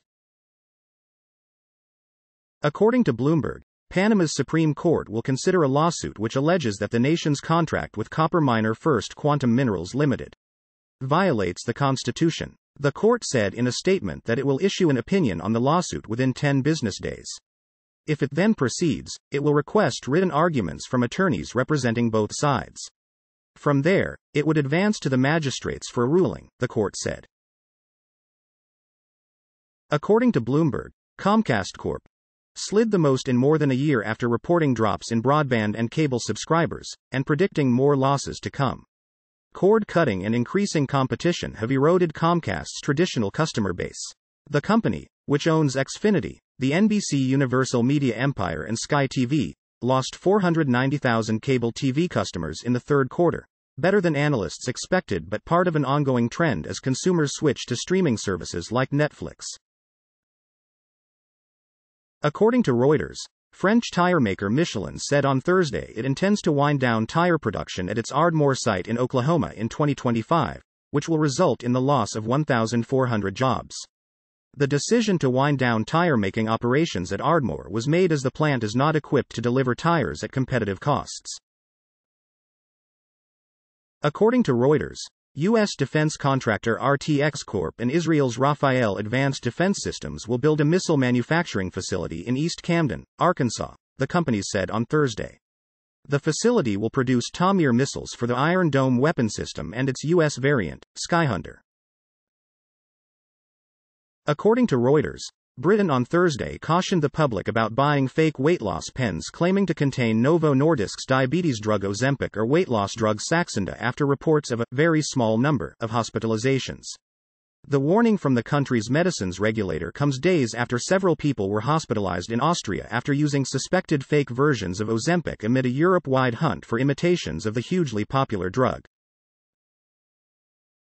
According to Reuters, Google executive Prabhakar Raghavan on Thursday detailed challenges the search and advertising giant faces from smaller rivals, describing efforts to avoid becoming the next roadkill. Raghavan testified at the ongoing antitrust trial in the suit brought by the U.S. Justice Department and a coalition of state attorneys general, alleging Alphabet's Google unlawfully abused its dominance in the search engine market to maintain monopoly power. According to Reuters, an appraisal well drilled by a consortium led by ExxonMobil in Guyana has resulted in a significant discovery of oil and gas, the South American country's energy ministry said on Thursday. The Lancetfish-2 well results mark the fourth offshore discovery in the country this year, and brings the total number of discoveries from 2015 to date to 46, for more than 11 billion barrels of recoverable oil and gas. According to Bloomberg, Whirlpool Corp. Shares tumbled after the Maytag owner trimmed its full-year profit outlook amid an uptick in promotions and softer discretionary purchases in North America, its biggest market. Adjusted earnings are now expected to be about $16 a share for the full year, Whirlpool said in its earnings statement Wednesday. That's below the average analyst estimate of $16.17, and it's the low end of the previously projected range of $16 to $18. According to Bloomberg, the rout in U.S. stocks has brought the S&P 500 index to a crucial inflection point. It's teetering near a correction after breaching 4,200 for the first time since May, a key technical level that may point to a longer-term sell-off. If the selling continues and the benchmark gauge for American equities stays below that psychological threshold, there are few levels to lure dip buyers, according to technical analysts, who monitor daily averages and other metrics to determine stock market momentum. According to Reuters, about 250,000 barrels per day of Venezuelan crude currently going to Asia could be diverted to the U.S. Gulf Coast following last week's easing of U.S. energy sanctions on the OPEC country, Gary Simmons, chief operating officer of oil refiner Valero Energy, said on Thursday. Washington last week issued a 6-month relaxation of sanctions on Venezuela's oil and gas sectors, in place since 2019, allowing the country to export to its chosen markets. According to Bloomberg, Treasury Secretary Janet Yellen said that the surge in longer-term bond yields in recent months is a reflection of a strong U.S. economy, not the jump in government borrowing driven by a widening fiscal deficit. I don't think much of that is connected to the U.S. budget deficit, Yellen said at an event in Bloomberg's Washington office Thursday. We're seeing yields go up in most advanced countries. According to Reuters, the Canadian government on Thursday released interim guidance on a key environmental law it is amending after the Supreme Court ruled the legislation was largely unconstitutional, adding some clarity after companies warned the uncertainty could deter investments. Canada's Supreme Court dealt a blow to Prime Minister Justin Trudeau's government earlier this month by striking down most of the Impact Assessment Act, a federal law assessing how major projects such as coal mines and oil sands plants impact the environment. According to Reuters, the European Central Bank steered clear on Thursday of signaling any big policy shifts that could have unsettled investors that are already grappling with a raft of risks from war, oil prices and tighter credit conditions. The ECB paused an unprecedented hiking cycle in which its main rate has risen to a record 4%, from below 0% in July 2022, as inflation slows and the bloc's economy deteriorates. According to Bloomberg, Mount Bancorp is the lone issuer tapping the investment-grade primary market Thursday, as new issues trail market expectations this week, extending an October slump. The bank is looking to sell a fixed-to-floating rate note according to a person with knowledge of the matter. The 6-year security that's not callable for 5 years may yield 2.8 percentage points above treasuries, said the person, who asked not to be identified as the details are private. According to Reuters, cultural phenomenon Taylor Swift helped fuel revenue at Universal Music Group in the third quarter, the world's largest record label said on Thursday.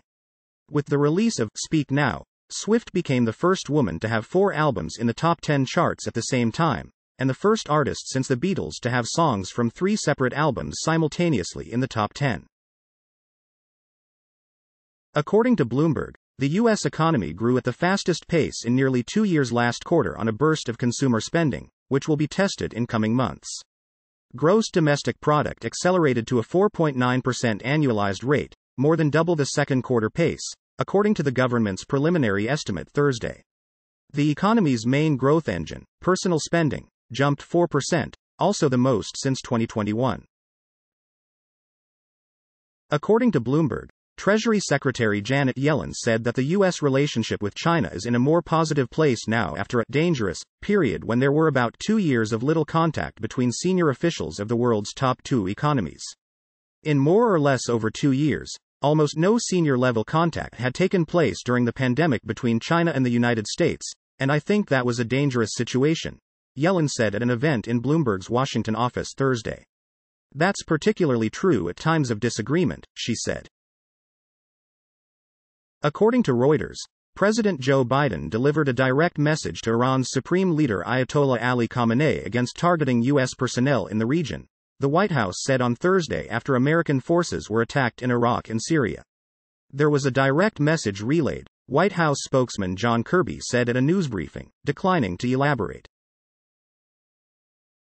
According to Reuters, Berkshire Hathaway, the conglomerate run by billionaire Warren Buffett, bought Occidental Petroleum shares for the first time in nearly 4 months, adding to its oil bet following 2 recent mega mergers in that industry. Berkshire said in a U.S. Securities and Exchange Commission filing on Wednesday night it paid about $246 million for 3.9 million Occidental shares this week. According to Bloomberg, even by the standards of the space race, the idea seemed bold, maybe a bit crazy. In 1968, before the first human set foot on the moon, an engineer working on one of the Apollo mission's experiments proposed a new way to power the world. Giant orbiting solar power plants could soak up the constant sunshine in space, unhindered by clouds, night or seasons, and beam it back to Earth, Peter Glaser wrote in the journal Science. Only space-based solar and perhaps nuclear fusion held the potential to one day replace fossil fuels as civilization's main energy source, and fusion was so far off that Glaser dismissed it as the physicist's dream. According to Reuters, a U.S. appeals court on Thursday temporarily paused a federal judge's order last month that had required the Biden administration to expand a planned offshore oil and gas auction in the Gulf of Mexico by 6 million acres. The U.S. Court of Appeals for the Fifth Circuit stayed the September decision pending an appeal, according to a court document. According to Bloomberg, markets are coming around to the idea that the Bank of Canada will be forced to start cutting rates by late next year, shifting their bets a day after Governor Tiff Macklem and his officials downgraded the growth outlook. Overnight swap markets are pricing in nearly 2 25 basis point cuts by December 2024, according to data tracked by Bloomberg, a change that follows policymakers' rate decision and monetary policy report on Wednesday. The central bank held its overnight rate at 5% while forecasting slow growth and a higher near-term level of inflation. According to Reuters, Mexican bottler Aca Continental said on Thursday its third quarter net profit rose 7% as it sold more water and soft drinks than expected in its home market and widened its U.S. profit margin. The net profit of 4.54 billion Mexican pesos was slightly below the 4.62 billion pesos analysts polled by LSEG had estimated, but Aca's higher core margins exceeded J.P. Morgan's expectations. According to Reuters, the founder of the world's biggest chipmaker, Morris Chang, said on Thursday that increasing tensions over technology between the United States and China will slow down the global chip industry. Chang, who founded Taiwan Semiconductor Manufacturing Co. in the late 1980s, made the remarks at an event hosted by the Asia Society in New York. The company has helped the democratically governed island of Taiwan become the world's leading producer of advanced chips. According to Reuters, shares around the world fell and U.S. Treasury yields retreated on Thursday as investors digested mixed U.S. economic and corporate signals. The U.S. economy grew faster than expected in the third quarter, again defying dire warnings of a recession, buoyed by robust consumer spending amid a resilient labor market. But business investment softened as outlays on equipment declined and the boost from the construction of factories faded. According to Bloomberg, Western Digital Corp. fell as much as 16% after deal negotiations with Kioxia Holdings Corp. broke down, quashing hopes for a combination of their flash memory businesses. Discussions between the two companies have ended for now, according to a person familiar with the situation, following remarks by SK Hynix Inc. that it wouldn't support the merger. That company, the world's number 2 memory chip maker, is an indirect shareholder in Kioxia and felt the transaction would undervalue its stake. According to Reuters, a U.S. congressional committee questioned the U.S. Navy on Thursday over what it called alarming delays in weapons deliveries to Taiwan, asking why production sometimes languished for months or years after purchasing deals were signed. Time was running out to deter military action by China toward democratic self-governing Taiwan, which Beijing claims as its own territory, Representative Mike Gallagher, chair of the House of Representatives Select Committee on China, along with Representative Young Kim, said in the letter to Secretary of the Navy Carlos Del Toro. According to Reuters, U.S. Treasury Secretary Janet Yellen on Thursday said U.S. third-quarter economic growth of nearly 5% was a good strong number that points to a soft landing for the U.S. economy but could help keep longer-dated bond yields elevated. It's a good strong number and shows the economy is doing well, Yellen said at a Bloomberg Live interview event. What we have looks like a soft landing. According to Reuters, Catalyst Pharmaceuticals said on Thursday that U.S. health regulators have approved its partner Santhera Pharmaceuticals' drug to treat Duchenne muscular dystrophy, a rare muscle wasting disorder, in patients 2 years of age and older. Swiss firm Santhera had licensed the rights for the manufacturing and supply of the drug in North America to Catalyst. According to Reuters, Israel's El Al Airlines said on Thursday it was suspending flight service to Mumbai and Delhi indefinitely and was terminating some seasonal routes earlier than planned due to the country's war with Hamas militants and waning demand. Israel's flag carrier said it would cancel seasonal service to Dublin, Marseille and Tokyo on October 31. Those routes were due to terminate in the October to November period, it said. According to Reuters, Bible quoting, tough-talking Sean Fain on Wednesday scored his first big victory against the Detroit Three through a tentative labor deal with Ford. But the jury is out on whether his aggressive bargaining tactics have soured worker relations with the automakers for a long time. 6 weeks into escalating strikes and heated rhetoric, the United Auto Workers president extracted a record 25% wage hike for some 57,000 Ford Motor workers in a tentative deal. According to Reuters, Wall Street closed lower on Thursday, dragged by tech and tech-adjacent megacap shares as investors digested a slew of mixed quarterly earnings and signs of economic resiliency that could encourage the Federal Reserve to keep interest rates at a restrictive level for longer than expected. All 3 major U.S. stock indexes ended in the red.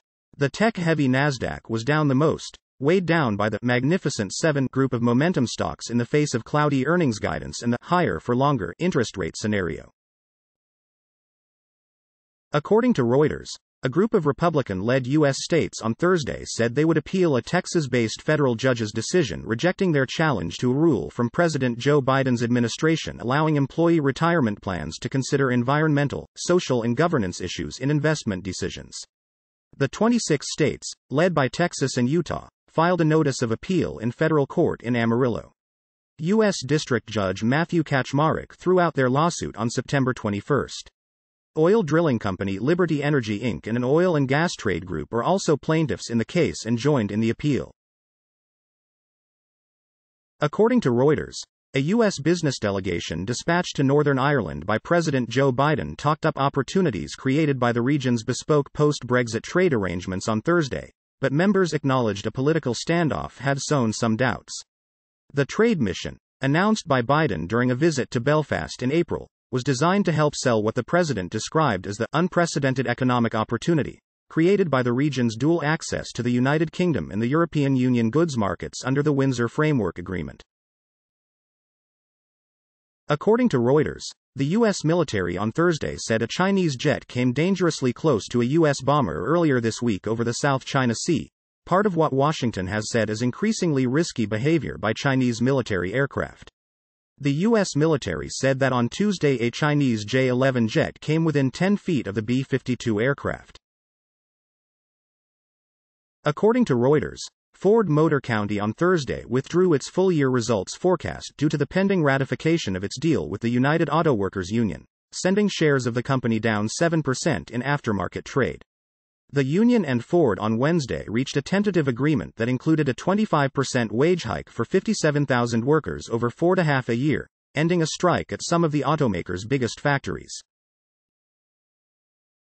According to Reuters, Amazon.com beat third-quarter revenue estimates on Thursday as high interest rates failed to deter consumers from spending on its e-commerce platform for everything from groceries to electronics. Shares of the online retailer and cloud major rose about 5% in extended trading. According to Reuters, Intel forecast fourth-quarter revenue above Wall Street estimates on Thursday, optimistic of a healthy rebound in client orders for its chips after a several quarters-long inventory buildup in the PC market eased. Shares of the Santa Clara, California-based company rose 5% in trading after the closing bell. According to Reuters, U.S. auto safety officials said on Thursday they are investigating 2 additional reports of General Motors' robotaxi unit Cruise self-driving cars engaging in inappropriately hard braking and being struck by other vehicles.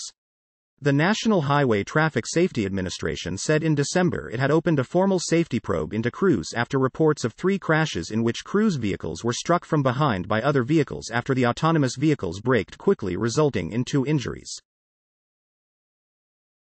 According to Yahoo Finance, Intel will report its third-quarter earnings after the closing bell on Thursday, as the chipmaker looks to capitalize on a rebound in the PC market. But reports that rival Nvidia is working on its own ARM-based CPUs for Windows PCs could overshadow the announcement.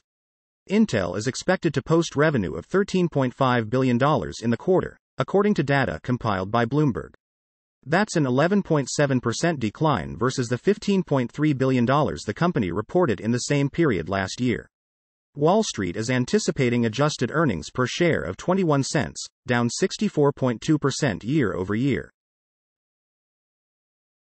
According to Reuters, Canada's main stock index fell on Thursday for a 7th straight day as investors shifted their exposure from growth to defensive stocks, betting that elevated borrowing costs will slow the economy.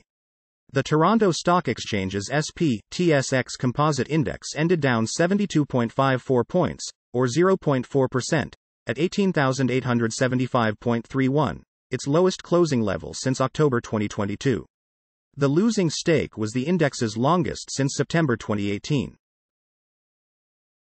According to Reuters, the United States has information that the Russian military is executing soldiers who do not follow orders related to the war with Ukraine, the White House said on Thursday.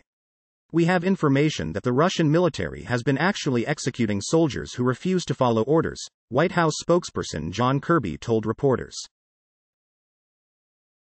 According to Reuters, Cincinnati Financial said on Thursday its third-quarter profit more than doubled as the insurer earned more from net written premiums. Net written premiums were up at $1.96 billion for the quarter from $1.75 billion last year. According to Reuters, Capital One Financial on Thursday sailed past estimates for third-quarter profit as the consumer lender charged higher interest rates on loans, sending its shares up more than 4% in extended trading. A rise in borrowing costs over the past year by the U.S. Federal Reserve has boosted profits at lenders as customers pay higher interest rates on everything from mortgages to their outstanding balances on credit cards. According to Bloomberg, Byron Wien, the longtime market strategist whose annual list of 10 surprises made him one of the most influential voices on Wall Street during a career at Blackstone Inc. and Morgan Stanley, has died. He was 90. He died Wednesday. Wien was at Blackstone for the past 14 years and most recently a vice chairman in the private wealth business, serving as a prognosticator of markets for the firm and its investors. According to Yahoo Finance, Chipotle reported its third-quarter earnings results on Thursday after the market close, beating estimates on its earnings and same-store sales. Its stock jumped 5% after the report. According to Reuters, the U.S. International Trade Commission on Thursday issued an order that could bar Apple from importing its Apple Watches after finding that the devices violate medical technology company Masimo's patent rights. The full commission upheld a judge's ruling from January that Apple violated Masimo's rights in light-based technology for reading biomarkers like heart rates and blood oxygen levels. According to Reuters, internet services firm Verisign reported a 5.4% jump in third-quarter revenue on Thursday, helped by steady demand in domain name registrations as more businesses expand their online presence. Businesses lately have been beefing up their online presence, in a move to digitize, with easy-to-remember domain names to capture a wider range of customers online. According to Reuters, Mohawk Industries reported a wider third-quarter loss on Thursday, as the home floorings manufacturer took a one-time charge of $876 million after a review of its goodwill and intangible asset balances. Demand for home remodeling in the U.S. has declined as higher borrowing costs and dwindling household savings squeeze consumer spending. Overall housing supply also remains constrained, with residential construction activity subdued this year. According to Reuters, Toronto-based hedge fund firm Donville Kent Asset Management said Reitmans Canada Limited would make good use of capital if it eliminated its dual-class share structure and bought back stock, resulting in the Reitman family regaining control, according to a letter seen by Reuters. The hedge fund also encouraged the 97-year-old retailer to restore its listing on the main Toronto Stock Exchange, Donville Kent portfolio manager Jesse Gamble said in the letter dated October 12, which the firm provided to Reuters on Thursday. According to Bloomberg, Intel Corp surged in late trading after predicting a return to sales growth in the fourth quarter, fueled by an improving personal computer market and a more competitive product line. Sales in the period will be $14.6 billion to $15.6 billion, Intel said in a statement Thursday, compared with an average analyst estimate of $14.4 billion. Excluding certain items, profit will be 44 cents a share. Analysts had projected 31 cents, according to data compiled by Bloomberg. According to Reuters, United Parcel Service on Thursday said it is spending more than $1 billion this quarter to buy two companies it hopes will bolster profit and volumes amid bare-knuckled market share battles with delivery rivals like FedEx. The world's biggest parcel delivery firm on Wednesday announced an agreement to buy Happy Returns from PayPal, a deal that came roughly a month after it signaled its intent to purchase healthcare specialist MNX Global Logistics. The amount being spent on those deals was not previously announced. According to Reuters, Arthur J. Gallagher posted a rise in third-quarter profit on Thursday, helped by growth in its insurance brokerage and risk management units. Insurance brokerages serve as a bridge between an insurer and its customers, helping clients find a policy which best suits their needs. According to Reuters, Juniper Networks beat estimates for third-quarter revenue on Thursday as it benefited from higher network spending by cloud computing clients, sending its shares up 5% in extended trading. The results, which were reported on a preliminary basis, underscore a recovery in cloud and certain enterprise technology segments as customers shore up investment in critical infrastructure on signs of stabilization in the economy. According to Reuters, a look at the day ahead in Asian markets from Jamie McGeever, financial markets columnist. Asian markets look to round off a difficult week with a flourish on Friday, but ominous signals from U.S. trading on Thursday. Stocks closed in the red again despite a steep decline in bond yields, do not augur well. According to Bloomberg, Chile's central bank surprised most analysts by slowing the pace of monetary easing for the second straight meeting as the plunge in the peso stokes inflation fears. Policymakers led by Rosana Costa cut borrowing costs 0.5 percentage point to 9% on Thursday, as expected by 5 of 22 analysts in a Bloomberg survey. 16 others had forecast a second straight reduction of 0.75 percentage point, while one predicted a full percentage point drop. According to Bloomberg, Warren Buffett's Berkshire Hathaway faces accusations it violated the terms of a more than $10 billion acquisition of truck stop chain Pilot Travel Centers by changing the accounting methods used to value part of the deal, according to an unsealed lawsuit. Berkshire originally acquired about 39% of Pilot Flying J, a truck stop provider closely held by Cleveland Browns owner Jimmy Haslam and his family, for $2.75 billion in 2017. The deal called for Buffett to buy a controlling share by this year. The billionaire paid $8.2 billion for another 41% stake in January, meaning he now owns 80% of the business, according to the suit. According to Reuters, Liverpool thrashed Toulouse 5-1 at Anfield to reach the halfway point of the Europa League group stage with a perfect record, while Brighton Hove Albion secured their first win in European football with a 2-0 home win over Ajax Amsterdam on Thursday. Diogo Jota opened the scoring for Liverpool after 9 minutes, embarking on a solo run that saw him navigate past 4 defenders before planting the ball into the bottom corner.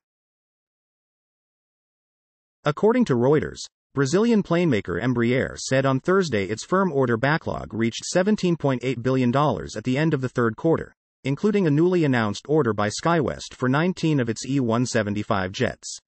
Its backlog grew by $500 million from the previous quarter, Embraer said in a securities filing.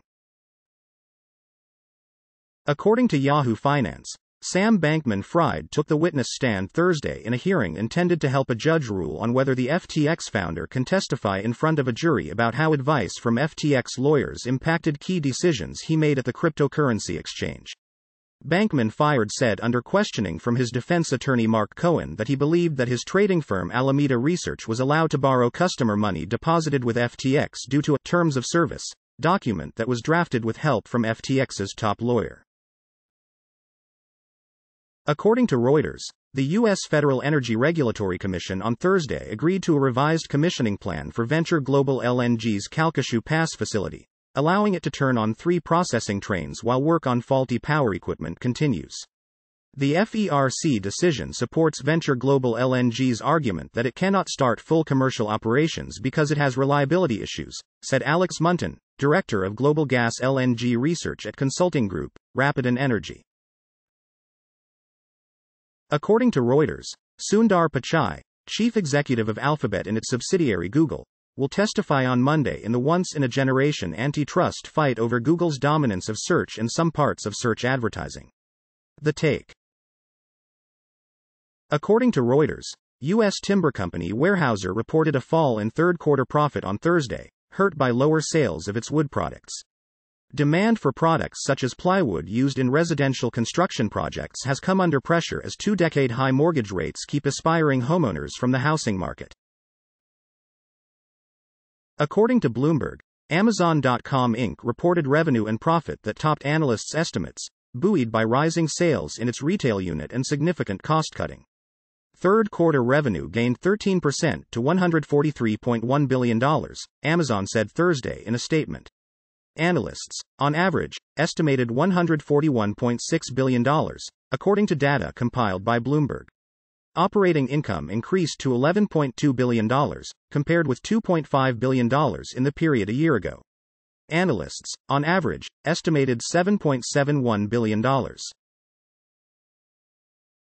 According to Reuters, Eli Lilly and County said on Thursday that the U.S. health regulator had approved its drug for treating adults with moderate to severe active ulcerative colitis, a type of chronic inflammatory bowel disease. The drug, which will be available in the United States in coming weeks and sold under brand name Omvo, is among Lilly's potential growth drivers for this decade alongside tirzepatide for obesity, lebrikizumab for atopic dermatitis or eczema and pirtobrutinib B for cancer. According to Reuters, European Union leaders urged pauses in Israeli bombing and Hamas rocket attacks so humanitarian aid could be delivered to Gaza, and U.S. President Joe Biden told Iran's supreme leader not to target U.S. personnel in the Mideast. Israel's military, which has been carrying out limited raids into Gaza as it prepares for a ground incursion of the enclave, said early on Friday it was currently conducting raids in the Gaza Strip as part of preparations for the next stage of the operation. According to Reuters, the steepest jump in interest rates in decades will spark a domino effect on corporate defaults in the years ahead, asset manager Janus Henderson Investors said in a report on Friday. Rising borrowing costs are back in stark focus following a rout in government bonds since September as investors adjust to the prospect of interest rates staying persistently high, which has also raised corporate bond yields.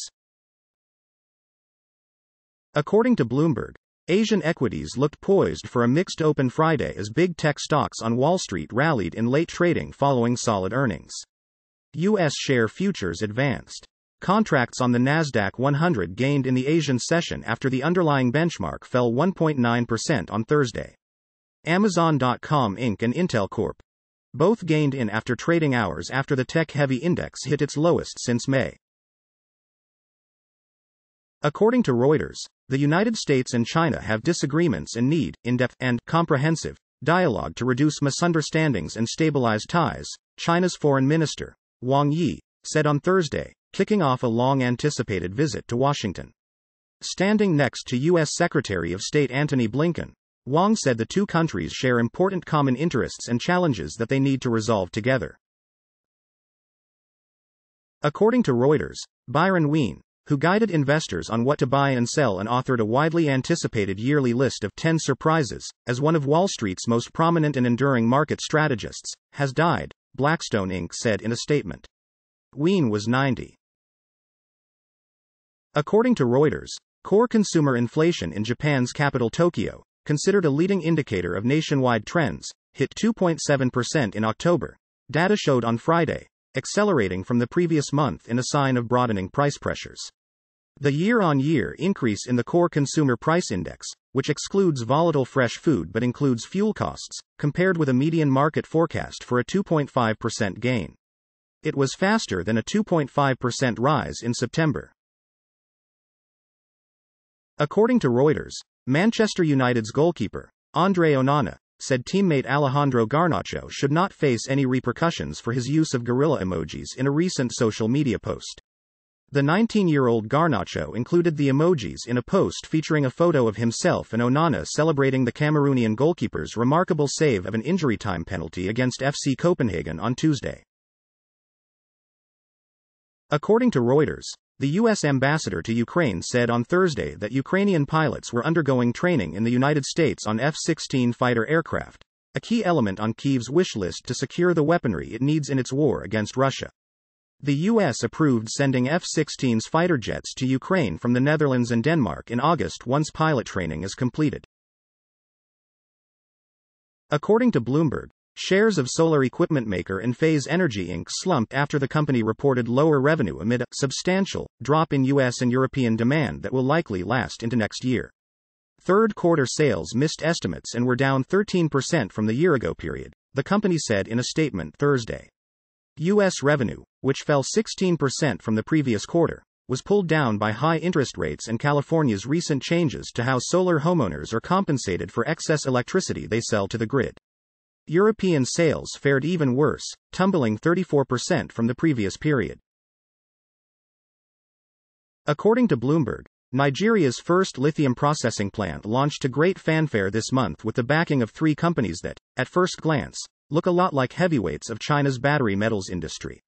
But the trio of firms behind the planned $250 million investment, Gangfeng Lithium Industry Limited, Tianqi Lithium Industrial Limited and Ningda Era Industrial Limited, have nothing to do with three nearly identically named behemoths listed on the Shenzhen and Hong Kong stock exchanges. Instead, the West African country's corporate register shows they are wholly local ventures controlled by Chinese nationals that were founded last year at an address in a medium-sized southwestern Nigerian town. According to Bloomberg, another 10% decline in a major Chinese equity gauge may trigger a wave of selling in index futures tied to structured products, adding fresh risks to the slumping stock market. Investors face losses in complex snowball derivatives at maturity when a benchmark falls below a so-called knock-in level. For those tied to the CSI Smallcap 500 index, the average threshold is 4,865, according to estimates by China International Capital Corp. The gauge closed at 5,398.93 on Thursday. According to Bloomberg, Xinjiang Goldwind Science Technology Company, the largest wind turbine maker, said third-quarter profit tumbled in another blow to a renewables sector reeling from the impact of lower prices even as demand jumps. The producer's net income fell 98% to 9.4 million yuan in the 3 months ended September 30 from a year earlier, the company said Thursday in a statement. Sales volumes in the first 9 months were 8.9 gigawatts, up more than a quarter on the same period in 2022. According to Reuters, oil prices rose on Friday, regaining ground after tumbling more than $2 a barrel in the previous session as concerns of a wider Middle East conflict eased while the United States, the world's biggest oil consumer, showed signs of weakening demand. Brent crude futures climbed 45 cents, or 0.5%, to $88.38 a barrel by 0019 g/MT, while U.S. West Texas Intermediate was at $83.63 a barrel, up 42 cents, or 0.5%. According to Bloomberg, oil headed for a weekly drop as bearishness in financial markets and dollar strength outweighed fears the Israel-Hamas war will escalate and jeopardize supply from the Middle East. West Texas Intermediate edged higher on Friday to near $84 a barrel, but was down around 6% for the week. Global benchmark Brent traded close to $88. Iran's foreign minister said the U.S. won't escape unaffected if the conflict widens, after Washington said Tehran was ultimately to blame for a spate of drone attacks on American forces. Israel said it had killed the deputy head of intelligence of Hamas.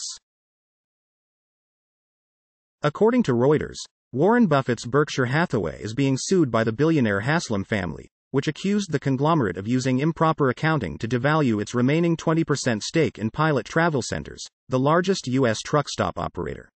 The family, including Cleveland Browns football team owner Jimmy Haslam, sold Berkshire a 38.6% Pilot stake for $2.8 billion in 2017 and another 41.4% stake for $8.2 billion in January.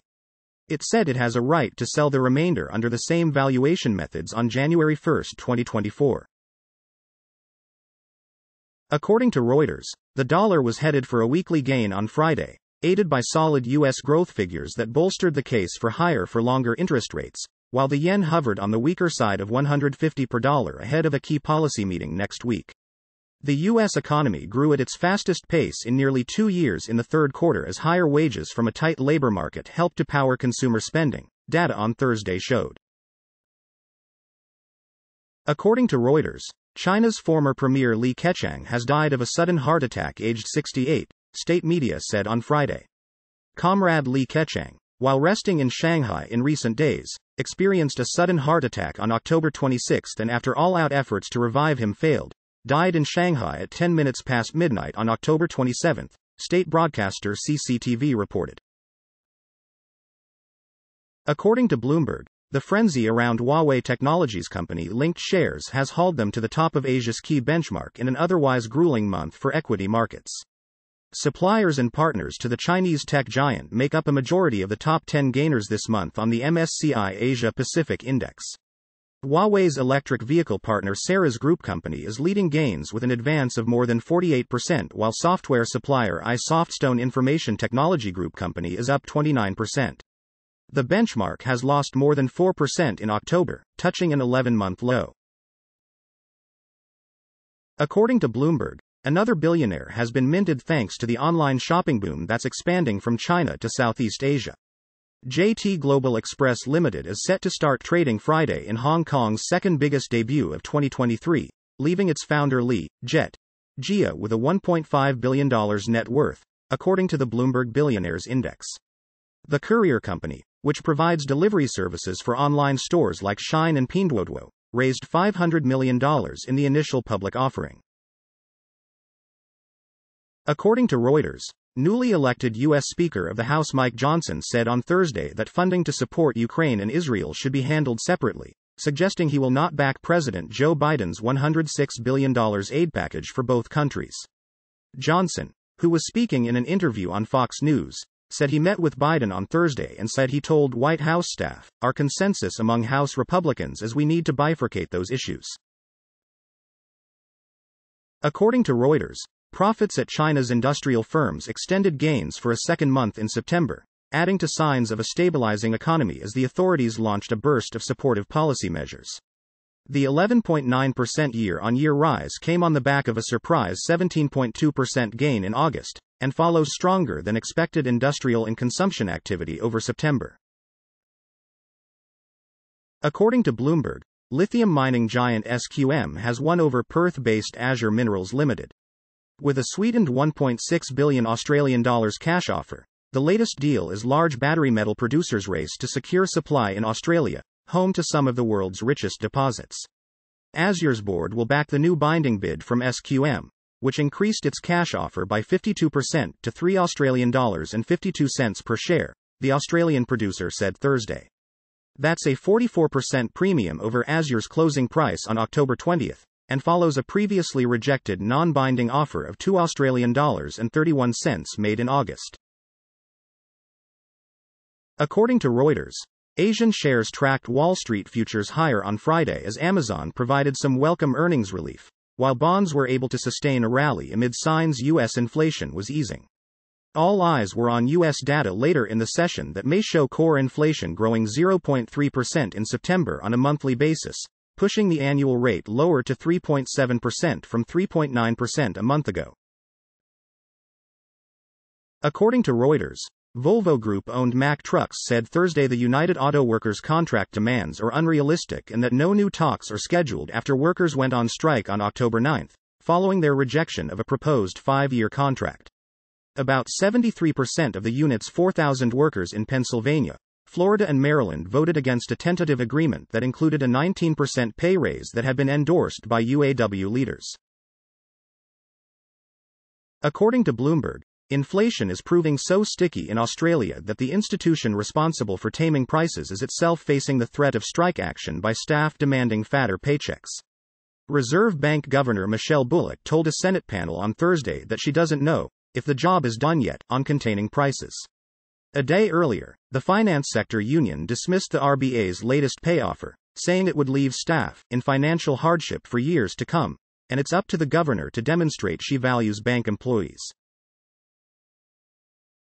According to Reuters, Japan's Nikkei share average rose 1.5% on Friday after falling to its worst day in 3 weeks in the previous session, with chip-related stocks leading the recovery. The Nikkei had gained 1.54% to 31,070.36 by the midday break, after losing 2.14% in the previous session in its sharpest fall since October 4. The broader Topix was up 1.42% at 2,255.79. According to Bloomberg, embattled debt investors like the look of 5% Treasury yields as they weigh the risk versus reward scales for the world's biggest bond market. The rise in yields to levels last seen before the financial crisis reflects a run of solid data, with the U.S. economy growing last quarter at the fastest pace since 2021. And a rising tide of Treasury debt issuance, meanwhile, has prompted the return of a positive risk premium for owning longer-dated bonds. According to Bloomberg, Chongho Bridge Credit Agricultural Group Company, a Chinese rural bank that offers microcredit and microinsurance to small businesses, is considering a Hong Kong initial public offering that could raise as much as $500 million, according to people familiar with the matter. The Ant Group company-backed company is working with China International Capital Corp. and UBS Group AG on the preparations of the listing, which could happen as soon as next year, the people said. The share sale could raise $300 million to $500 million depending on market conditions, said the people, who asked not to be identified as the information is private. According to Bloomberg, Indonesia's central bank isn't ruling out an out-of-cycle rate increase, after the only analyst who predicted its surprise hike last week called for such a move in neighboring Philippines in scheduled tightening this week. As a possibility, it is always there even if it is very small, Bank Indonesia's spokesman Erwin Haryono said on late Thursday after the Philippines delivered a 25 basis point in scheduled rate hike. But so far, the policy response delivered during the latest Board of Governors meeting is sufficient. According to Reuters, below are reactions to the death on Friday of Chinese former Premier Li Keqiang. Adam Ni, independent China political analyst, author. According to Bloomberg, the U.S. won't be able to stop Chinese firms from Semiconductor Manufacturing International Corp. to Huawei Technologies Company from making progress in chip technology, according to one of the semiconductor industry's leading figures. SMIC and Huawei, which stunned Washington by unveiling a made-in-China phone processor, can use existing older machines to make even more sophisticated silicon, said Bern J. Lin, a former Taiwan Semiconductor Manufacturing Company vice president. SMIC should be able to advance to the next generation at 5 nanometers with machines from ASML Holding NV that it already operates, said Lin, who at TSMC championed the lithography technology that transformed chipmaking. According to Bloomberg, Senator Joe Manchin called on the Biden administration to swiftly auction drilling rights in the Gulf of Mexico, following a federal appeals court ruling Thursday that casts doubt on the future of that oil lease sale. Shrinking or further delaying lease sale 261 threatens both our energy security and climate goals and could make us more dependent on dirty foreign oil and gas, Manchin, a West Virginia Democrat, said following the ruling by the Fifth Circuit Court of Appeals in Louisiana.